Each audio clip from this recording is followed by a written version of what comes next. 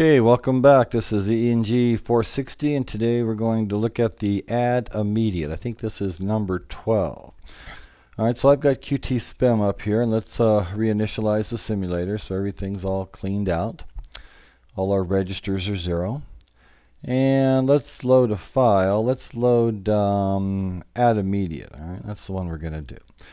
Okay, so I've loaded add immediate, and here is your file.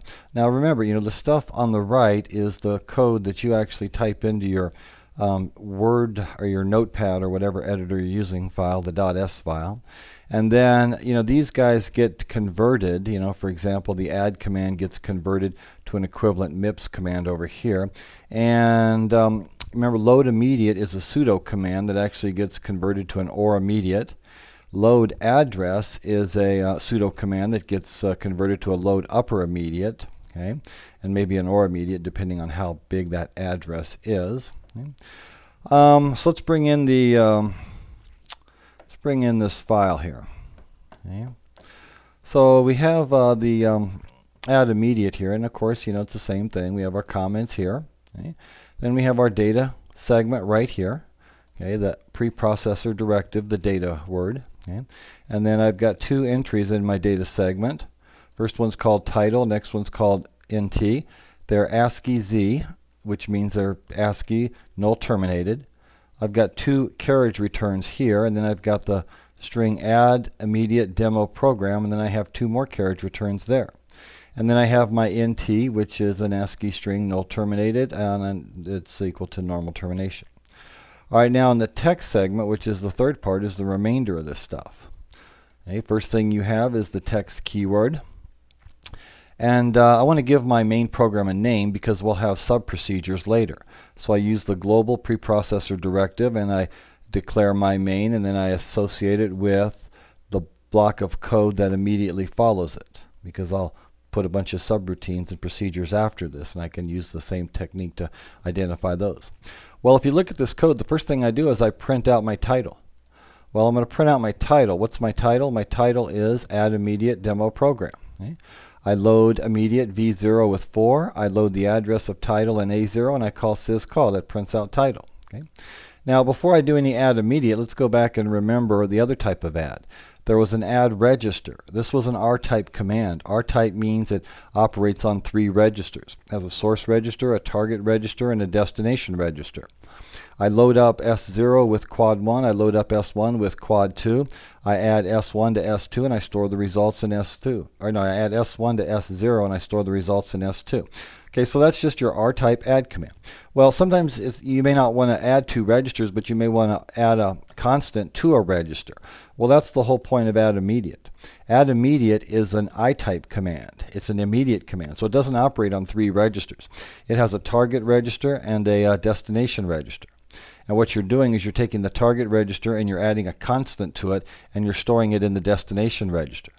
So you basically have S0 plus 1, the contents of S0 plus 1, and store it into S1. Did I say that right? Contents of S0 plus 1 equals, gets stored in S1. I keep thinking I'm saying it wrong. All right, well, so what I do is I load immediate. I put quad 0, quad F into S0. Then I take the contents of S0, I add 1 to it, and I store it into S1. Then down here I take, let's see, I load immediate on S0. I put quad F into S0, which is -1. And then I do an add immediate on the contents of S0, which is quad F, -1, and I add 5. So -1 plus 5 should put 4 into S1. And then on the next block of code, again, I load S0 with quad F, which is a -1.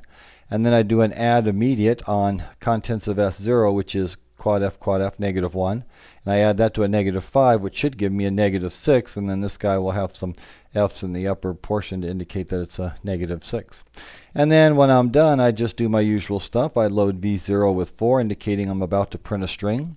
What string am I going to print out? I'm going to print out the NT string, normal termination. That's defined up here in my data section. And then I load the address into A0 and call syscall. And when you exit your program, you load V0 with 10, and then you call syscall. All right. So let's save this guy in case I made any changes. Go back to Qt Spim, say reinitialize and load file. We'll bring in that add immediate guy. And here's your program. Notice load immediate gets converted to an OR, and load address gets converted to a load upper immediate, since it's not an official MIPS command.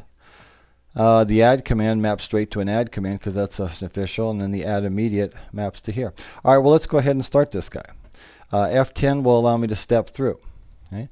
So I just loaded the V0 register with 4. Well, let's check that out.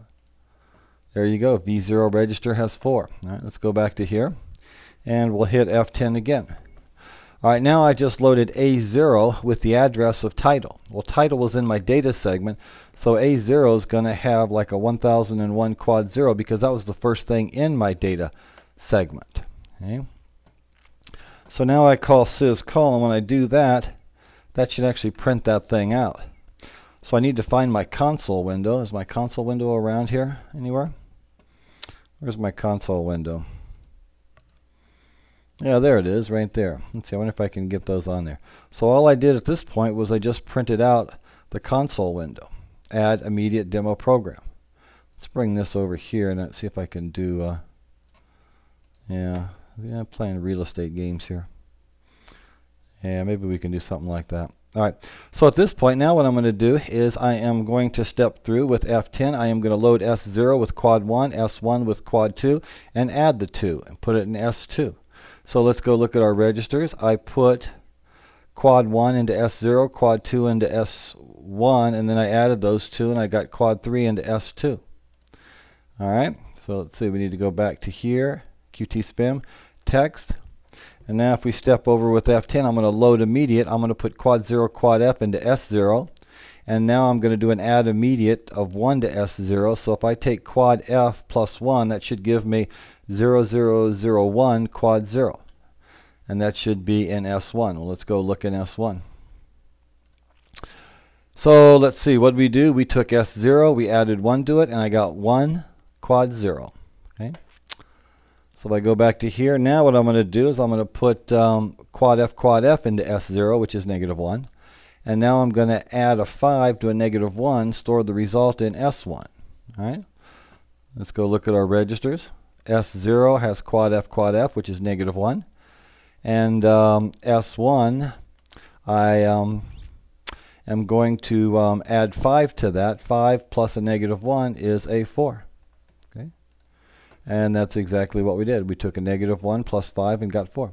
Now we're going to do the same thing. We're going to keep S0 to be quad F, -1. But now I'm going to do an add immediate. So I'm going to take -1 and add it to a -5, which should put a -6 into S1. All right, and let's see, there's -1. Well, this is in fact -6, because I took a -1, I added a -5, I got a -6. But that's in 2's complement. If you flip the bits, you're going to get a bunch of zeros, and the A is going to go to a 0, 1, 0, 1, which is 5, but then you add 1, you get 6, so that's a -6. Okay. Go back to here, and then what do we do at this point? We just print out another message. Let's bring our console window here. So we load up V0 with 4, we load the address of NT into A0, and then I call syscall. And there you go. There was my normal termination in the console window, and then now I hit F10 twice, and the program's done. If I hit F10 again, it'll wrap around the top and start over. All right, so we basically just showed the add command as a review, and then introduced the add immediate. You're taking a constant value and you're adding it to a register, target register, a source register, and then putting the result in a destination register. All right, okay, that's enough on add immediate. See you next time.